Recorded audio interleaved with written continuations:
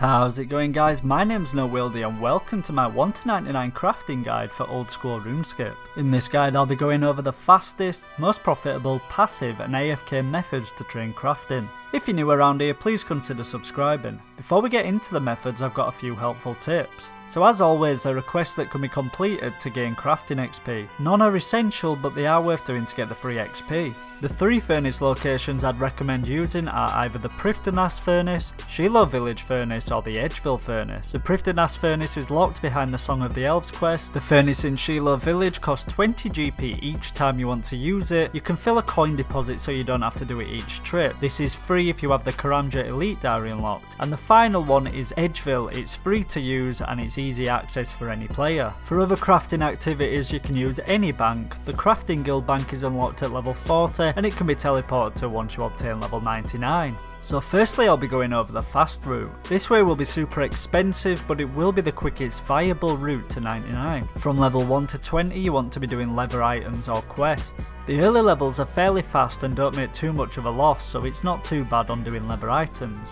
Once you reach level 20, we're going to be doing different kinds of gems all the way to level 77. So from level 20 to level 27, you can cut sapphires. You'll need a chisel and you'll need to cut 132 sapphires, which will give you a loss of 13k, but you can expect around 135k XP per hour. This is great, but this should only take around 5 minutes to reach level 27. From level 27 to level 34, you can cut emeralds. You'll need to cut 156, which will cost about 31k, and you can reach 182k XP per hour. This should take around 10 minutes. From level 34 to level 43 you can cut rubies. This makes a loss of 142k and you can gain 229k XP per hour. Again, this should only take around 10 minutes. From level 43 to level 55 you'll need to cut diamonds. To reach level 55 you'll need to cut 1082 diamonds. This gives a loss of about 800k but peaks at 290k XP per hour. This should take you around 25 minutes. Level 55 to level 77 will be doing Dragonstone. This is where it gets very costly. You're required to make 9,520 and it will make a loss of 10.5 mil. However, you will get a hefty 371k XP per hour and it should take you about 4 hours to reach level 77. So moving on from gems, from level 77 to level 84 you want to be doing red D-hide bodies. You'll need a needle and thread and a red D-hide. You'll need to make 6,307 at a cost of 7.3 mil. You'll get XP rates of around 386k per hour and it should take you 4 hours to reach level 84. Now moving on to one of the fastest methods is black D-hide bodies. Like red D-hide bodies you'll require a needle and thread, but instead you'll need black dragon hide. To level 99 you need to make 39,082 black D-hide bodies and it will cost a huge 88 mil. With a price like that you can expect to get 425k XP per hour and it should take around 23 hours to reach level 99.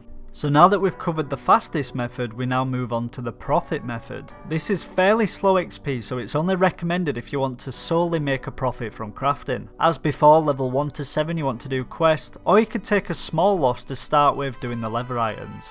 From level 7 to level 13 you want to make gold bracelets. This requires 42 to be made and will get you a profit of 4.5k. From level 13 to level 22 you want to be making jade rings. This requires 119 to be made and it will get you a profit of 44.5k. Level 22 to level 38 you can do opal bracelets. This requires 551 to be made and will bring you a profit of 132k. Level 38 to level 45 you want to be making topaz bracelets. You'll need to make 415 and you'll get a profit of 120k. At level 45 you want to make topaz amulets all the way until level 74. You'll need to make 12,935. This will give you a decent profit of 6.5 mil and you can expect to gain 52k XP per hour and it'll take you around 20 hours to get to level 74. From level 74 to 99 you can make Dragonstone bracelets. This requires 108,529. This will gain a profit of 11.5 mil and you can expect to get 71k XP per hour, but it will take 168 hours to get to level 99, so it's only recommended if you want profit and not speed. So that was a profit method, so now let's go over a few alternative ways you can train crafting. If you've completed the Varrock diary, Zaf will sell you discounted battle staffs every day. These can be used with orbs to get crafting XP essentially for free every single day. I did this passively myself for months and I got so much free crafting XP without having to train properly. The completion of the easy diary will get you 15 per day, whereas the elite diary will get you 120 battle staffs every day. If you're going for 99 rune crafting, many people opt to do Zeah rune crafting. If you're unsure what that is or you want to get 99 rune crafting yourself, check out my 1 to 99 rune crafting guide, the link is in the description. Whilst doing Zeah rune crafting you need to chisel down the dense essence. This grants crafting XP, it's around 7k an hour, but from level 77 to 99 you can expect 1.6 to 1.8 mil crafting XP, which passively trains your crafting. I did level 77 to 99 rune crafting at Blood Runes, at the Blood Altar, so I got quite a lot from this myself. A lot of people choose to do glass blowing for crafting XP, mainly because it's very AFK, but it does bring a small loss. It requires a glass blowing pipe and molten glass. At level 46 you can make unpowered orbs. This will give you about 90k XP per hour. When you reach level 87 you can move on to empty light bulbs. This gives a much larger loss as you can't sell the light bulbs, but you will get XP rates of 119k per hour. If you're looking for pure profit and you don't care about XP whatsoever, you can make clockworks. You'll need a crafting bench in a POH and you'll need steel bars. This is extremely slow, giving 15 crafting XP per clockwork made, but you can make 400 to 500 GP profit per clockwork. Thanks for watching my 1 to 99 crafting guide. I hope this has helped you out, and if it did I'd be grateful if you could like the video and share it with your friends. If you want to see more, hit the subscribe button. If you've got a better way of training your crafting, let everybody know in the comments so they can try it out too. Thanks again and I'll see you next time.